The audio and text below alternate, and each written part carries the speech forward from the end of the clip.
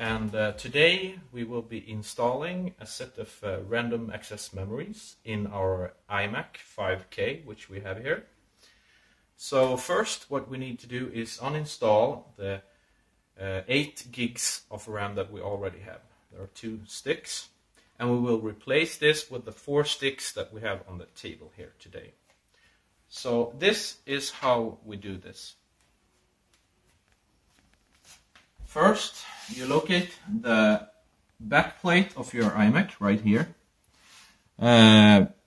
Actually, the cable needs to be put out first before you can reach the button. So you have turn off your Macintosh first, and then you unplug the cable like this. And if you can see here, there is a little carving here, which you can see is looking like a button, which you can press, and you can take a flat screwdriver like this one, and you can unlatch the latch. So when you do that, hold with your left hand and then click quite hard on this one, so you get it out like this. And when you get it, it gets out like this, and you take this one out like this. And then what you see is these 2 latches here, 1 arrow to the left and 1 arrow to the right on that one. So it means you have to take your both thumbs and latch down the latch like this. And there you have your first stick of RAM memory to remove. So I will just try to take it out with my hand. Let's see if it's possible to get it out here. There we go. Gently moving it out. There we go. There we go, that's the first memory. So we put it right here. And we have the second set of memory. So these are 4 GB modules. Let's see if we can get this one out as well. There we go. So that's the second set. And as you can see, the back side is up here, so you can see on the pin that we need the little insert here, or the cut here needs to be to the right, so we know it gets on the correct position.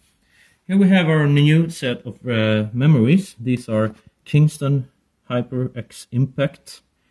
So we will start installing those and take them one by one.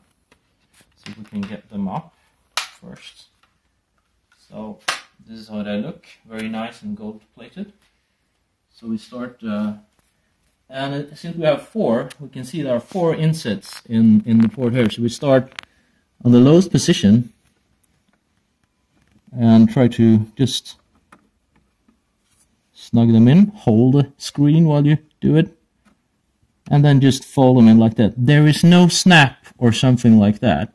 It will not latch in. It will just smoothly go in as far as it can, so you know that. And then you take the next piece of memory, and you can see the other port right here. So fit to the left and the right side like that, and also hold the screen again and push it in as far as you can. So now we have the 2 last ones. Here we go. These are 8 GB modules. So all in all, we will get a total of 32 GB of memory in our system, which is a quite good amount of RAM for most people. So here's our last HyperX Impact stick. Very nice looking, gold plated. And we take the last port. I don't know if you can see the last, but it's in the highest one. Right there, and push it gently in, like this. So there you go. Now what we want to do is take the latches and do the opposite way, probably, to get it close. So we bend it outwards to get it in. And maybe even touch the screen to get something to support us. There you go. Something like that. And then there is the hardest thing is to get the plate on. And you need to go very high with the plate like this and try to get it even first off. If you manage to get it even, it will get easier to get it on afterwards. We'll see if we can do this. Something like let's see here. This is always the hardest part. Something like that maybe. And then grab your screen. Nope. Let's be patient about it. Sätt den i hörnorna först. Tricky one. There. Come on.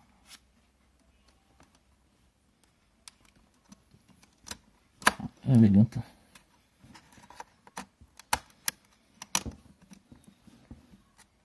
There you go. No. Fortsätt här. There you go. Okay. So when you're done mounting that, just use your plug again, input it. Right there, there you have the power. So that's how you install the 32 gigabytes of RAM into your Mac system. And this should be plenty enough, for example, if you're doing video editing, especially if you're doing 4K video resolution, which requires a lot of random access memory. And these modules are Kingston HyperX modules, and they are 1866 MHz DDR3 memory. And remember to check for your certified Apple memories. So they need to be certified by Apple to work on your Mac system. Maybe you find something that works either way, but it's best to have certified memory for your Apple system.